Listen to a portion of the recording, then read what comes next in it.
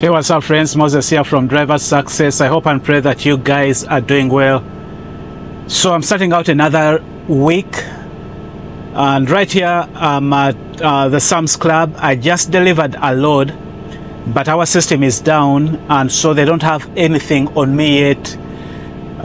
So I figured since I have time, let me quickly do a video that I had promised to do concerning how I do my meal preps and how I pack.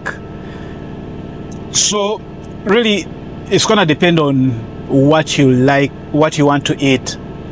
But the thing that I wanted to share with you is I got some containers that are microwavable, and they are also freezer, like you can put them in the freezer, you can microwave them, and they are glass. And for me, they are the right portion of what I need to pack for my dinners. So what I do is I only pack dinners like when it comes to like a real full meal. And so right here, these containers right here, I don't know if you can see the size, but for me this is the right size for my food. Now the advantage of really doing like cooking your food at home is that you really become intentional when it comes to eating healthy and also saving money. Because if you just like eat on the road, it's very expensive, and also it can be hard for you to eat healthy. I'm not saying that it's impossible, I'm saying it may be hard. So what I do is I pack my food in these containers and then I freeze them. So one of the beauty of having a wife that cares is, like, my wife will ask me even before I get home. Like, for example, during this week she'll be asking me, what do I want to eat next week? What do I plan on eating next week? That way when she gets the time, she can maybe make sure that she buys the stuff that is needed, and then she can prepare it, or when I get home we can at least prepare it, but she already has the idea of what I plan on eating. So what we do is, after we cook it, we'll let it I put it in these containers, it will cool down, and then I put this in the freezer. So I usually bring 4 dinners that are frozen. So even though we have a fridge, I want freezing them, that way I know they are good for the entire 4 days. So I bring 4 dinners. They could be different, they could be the same, it just depends on what I want to eat. But because those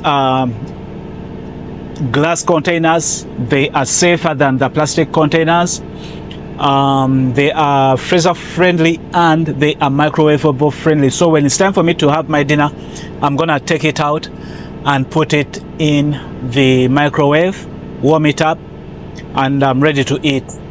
So as I said, I bring 4 dinners, but I also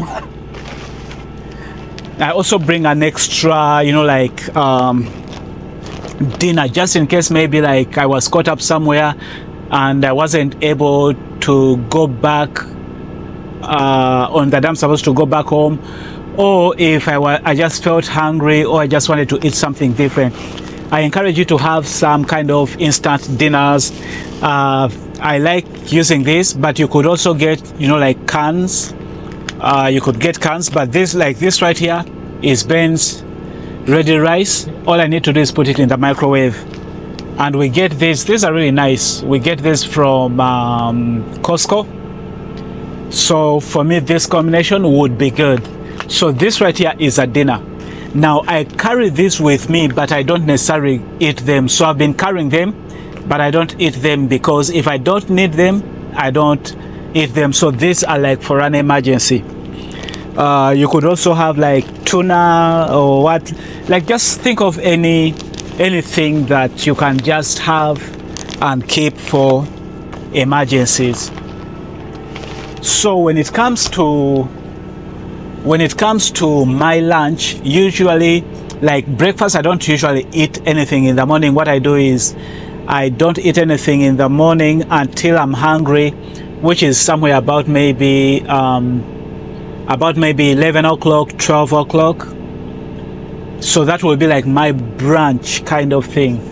So what I like to do is, my wife bakes good banana breads, so I could have a piece of banana bread with a cup of tea. I could I do love peanut butter and jelly. So what I do is I bring like let me show you, wraps, like wraps, these wraps right here, flat out originals. These are nice. And then there are some others that we get from Costco, or you could get some of these like naans. I like having this. What I do is I spread peanut butter and jelly on them, and then I'll have luncheon meats for my protein. So this with this, like I'll spread peanut butter and jelly on this wrap, and then I'll put some luncheon meat on it and roll it up or fold it up and have that. That would be like my lunch or my brunch. I like that. So what I do, I bring like a little bit of peanut butter and jelly that I can use on that. Then I have, I think, I don't remember if I told you, I bring some snacks. Let me show you some of the snacks. One of the things that I love is peanuts. We do roast our own peanuts. We get the raw ones from Winco, and then we roast them ourselves in our air fryer. They come out really good. And then I love these, I forget what they call these, those right there. I love those. I eat them with my peanuts. So I bring those in case I need a snack. I have those. And then I like this right here. I also like this for my snacks. I have those too, just in case I need some a snack. I bring my own coffee, instant coffee. Like I bring my own instant coffee. I bring my own tea leaves. So as I showed you, I have a kettle.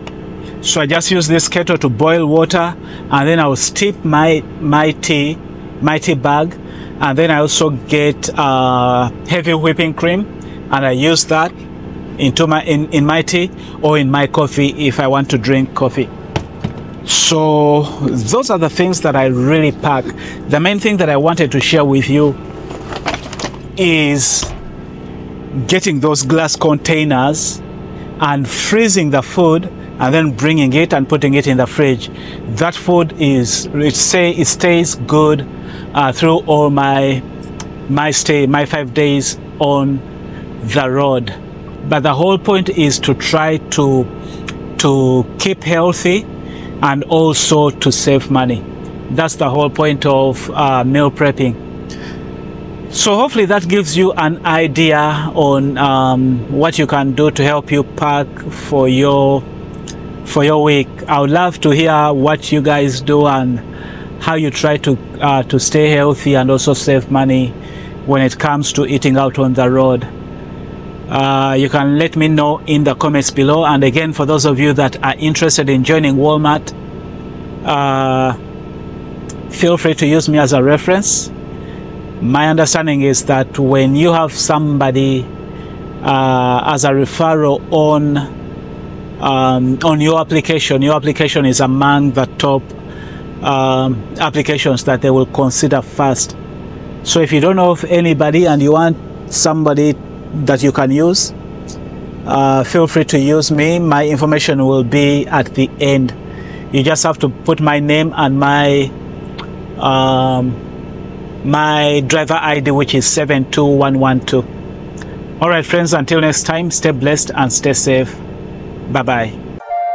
Yeah, driver success. Yeah, this is driver success. Sharing my life, it's as real as it gets. Keep my faith in my creator, he is my navigator. So tell me if you ready, cause you know I'm rolling steady. A husband, father, Christian and truck driver, telling you my story and the world through my eyes. So keep the faith, let's keep it fresh. And this is driver success. Yeah, let's go.